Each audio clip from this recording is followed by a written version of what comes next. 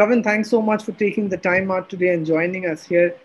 These are obviously very difficult times, and you recently announced a slew of measures for the well being of your staff, including unlimited paid leaves for those suffering from COVID or caring for infected members within their families.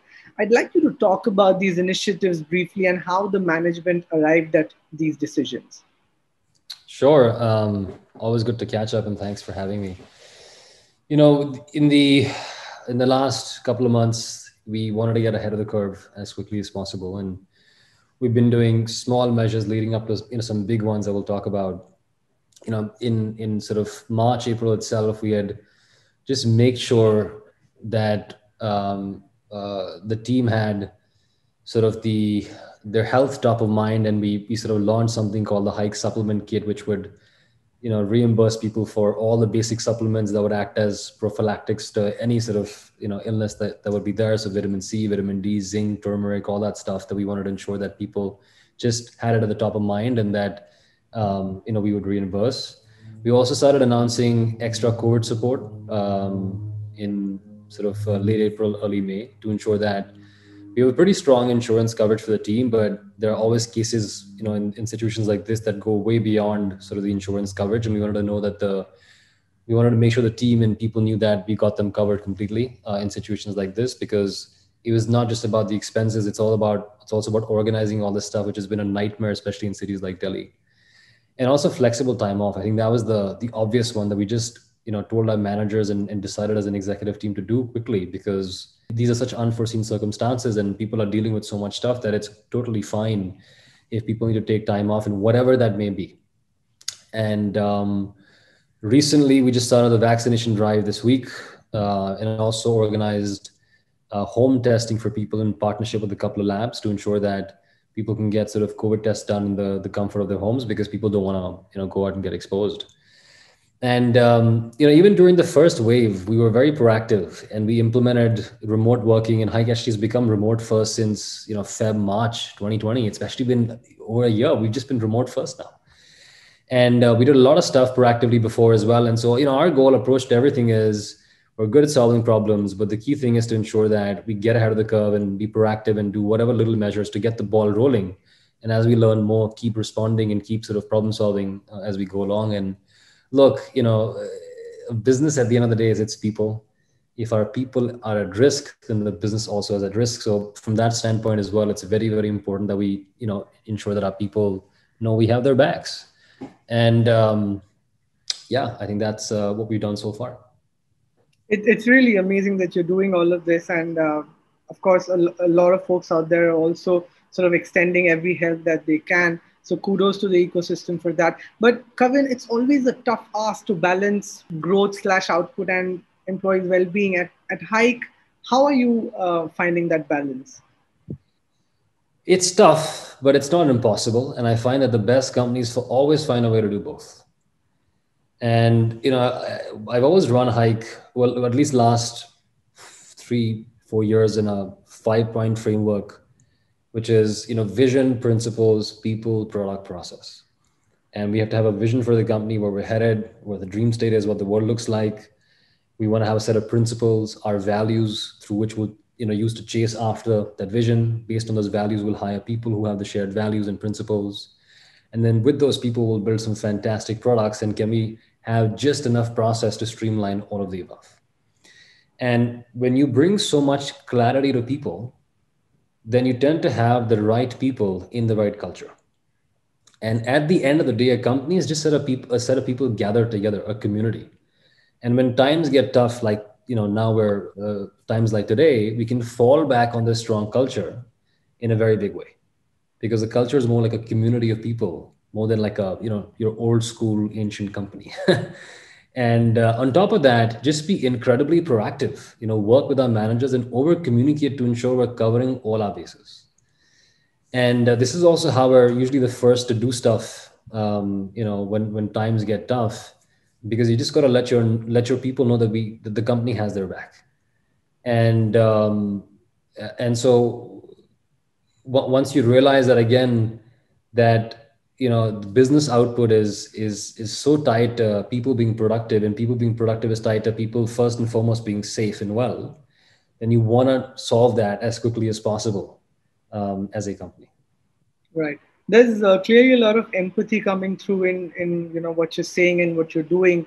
I want you to talk about the need for empathetic leadership at a time like this, and how leaders can be equipped for situations like this, especially when most of them haven't ever faced a crisis like this before.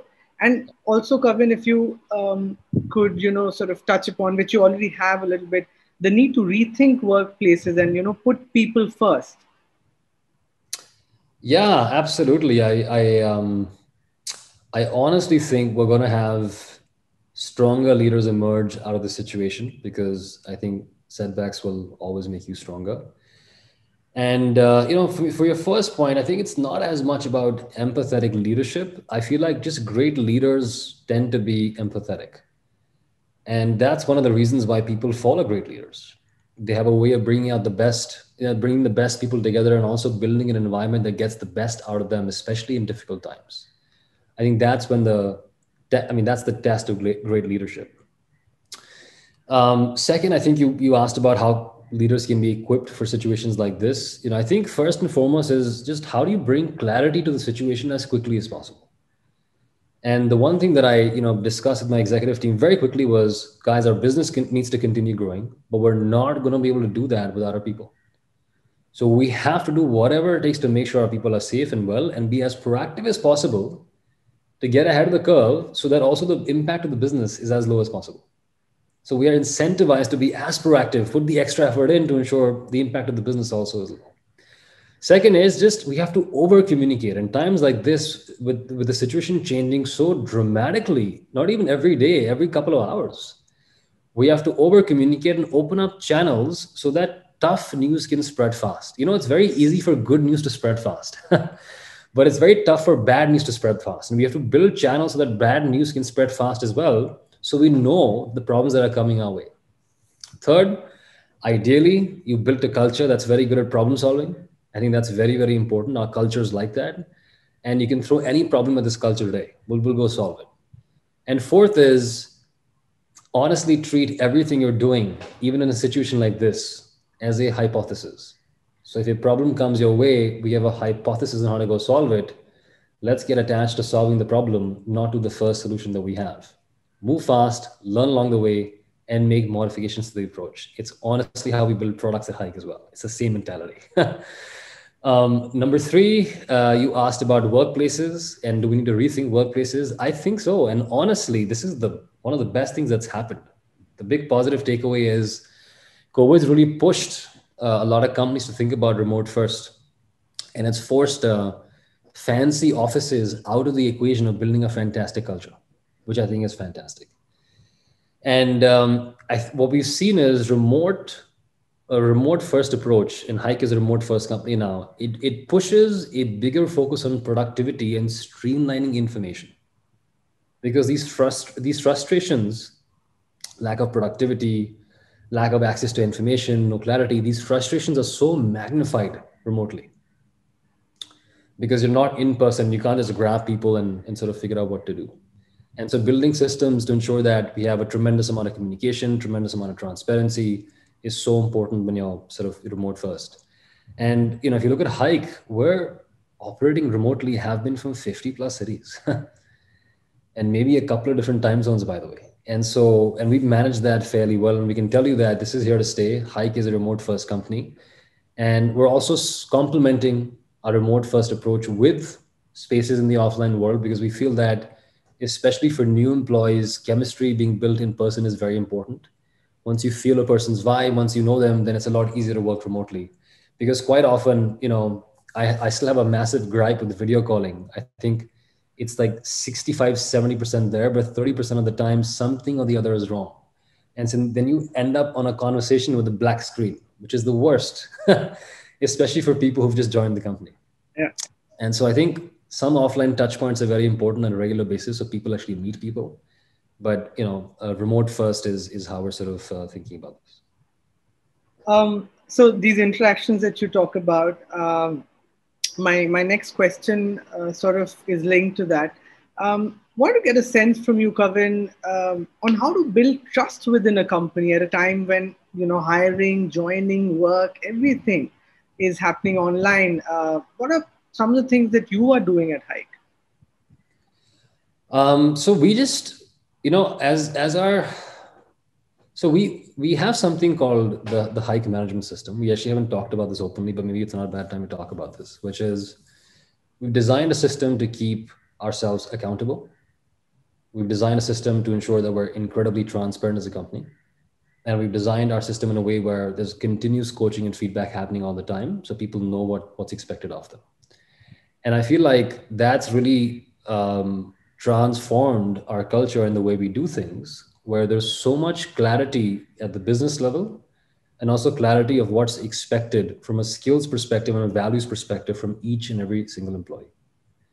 Once you have that tremendous amount of clarity, most issues get resolved, because clarity or lack of clarity is the biggest issue that people actually have. What is expected of me? What am I supposed to do?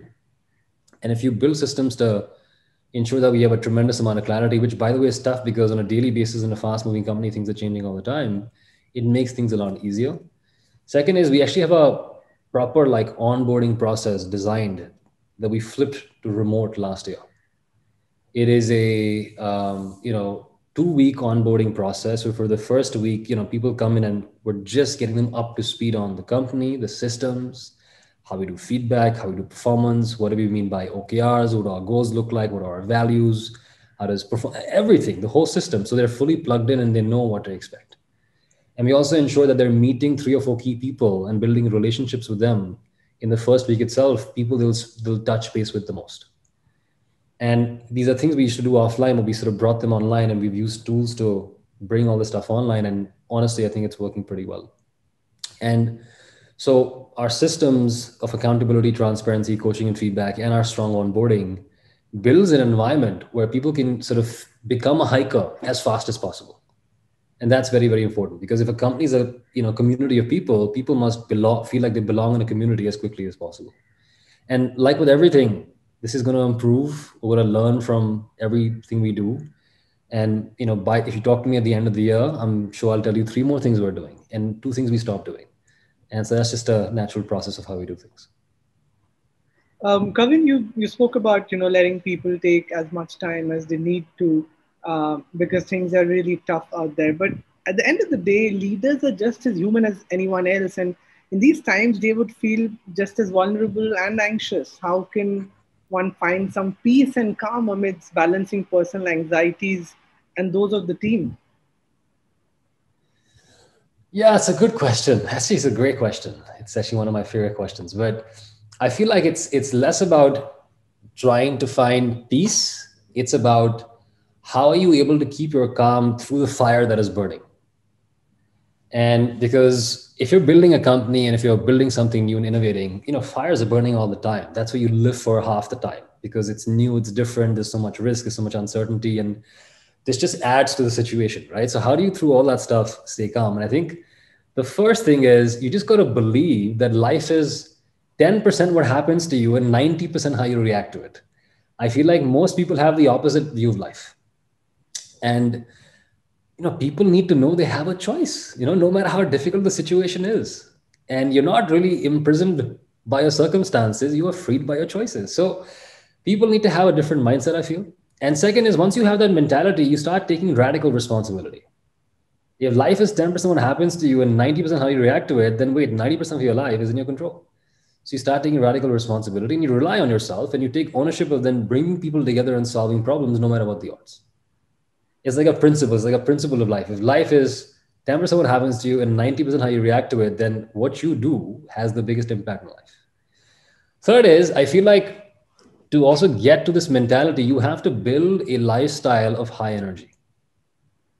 Especially for leaders, energy is it. It's the first principle of doing anything meaningful and great in life. And once you have ample amounts of energy, you have this space in yourself to be self-aware. You're not caught up on every reaction. You're not caught up in every emotion. There's some space between you and your mind. And that's very, very important. Then I feel like fourth, to get there, to have a lifestyle of high energy, you have to have a certain mastery over the human form. You have to have a certain mastery over the body. You have to have a certain mastery over the mind and the ego and so on. And to do that, you got to understand, what the human form is. And the human form, honestly, for the most part, the human experience is based in chemistry. We're just a bunch of chemicals that are, acting a certain way, and it has a big influence on our moods and how we think and so on and so forth. And that's why I invest so much of my, like, I invest a decent amount of time making sure that I build habits of high energy, which is why I talk about my meditation. It's important to move in some form every day, the right diet, both for the body and for the mind, and just get enough sleep. No one's saying get 8, 9 hours of sleep, get at least 6, 7 hours of good sleep, to sort of, get to that place. And these things don't take more than an hour, hour and a half every day. If you're sleeping 7 hours a day and you're up 17 hours, you can take an hour, hour and a half out of your day and still work 16 hours a day. No problem, right?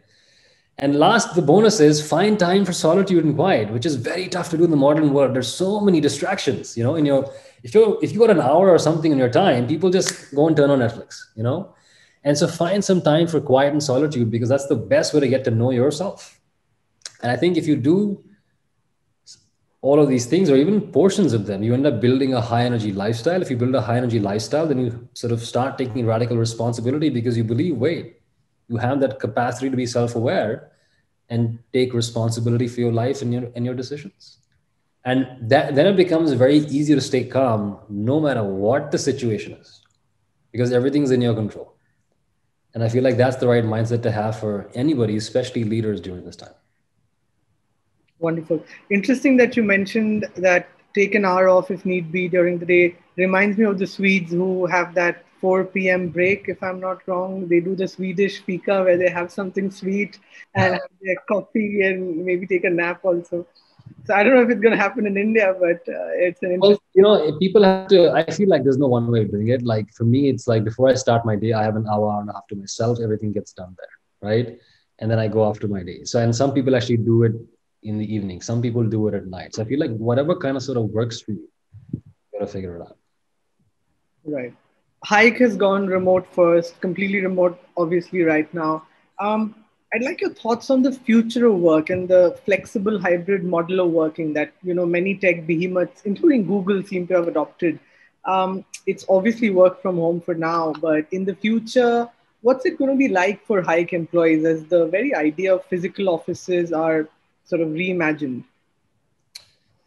Yeah, it's a good question. It's actually a great question. And to start off with, the Hike is officially a remote first company. And we've been like this since March last year. And what that means is you can work from honestly anywhere in the world as long as two criteria are met. One is wherever you are, you have to have a very fast internet connection. That's a non-negotiable. And second is, most likely you're in India, but if you're outside of the Indian time zone, you have to work on IST. That's very, very important. It's the time zone we all work around. If those two criteria are met, no problem. If they are not, you have to get yourself to a place where you have a fast internet connection and you can work around this time zone. So, and what we've done, and until recently, is complement the remote first approach. We were complementing it with some WeWork spaces in Gurgaon. So teams can come together and meet people. New employees can sort of build chemistry, especially if they're new, because I think that's a very, very important piece of the puzzle. And I think when sort of things settle down with this wave of COVID, you'll see us again go back to complementing a remote first style with in-person working. And for example, all our planning happens in person. Some of our important meetings every 2 weeks will happen in person, just to ensure that we're touching base with people on a physical basis, because I feel like that connection is very important. I feel like also we're going to see a variety of methods. Every company will figure out what works best for them. And I imagine we'll have a tremendous amount of different versions. Some people are fully remote. Some people are remote first. Some people will be 3, 4 days, in person, 2, 3 days remote. Some companies will be the opposite. And I feel like this is also a big experiment on remote working for everybody, including us. And it's possible over time we will land up somewhere in the middle of all this stuff, but we are definitely remote first right now with complements in the offline world.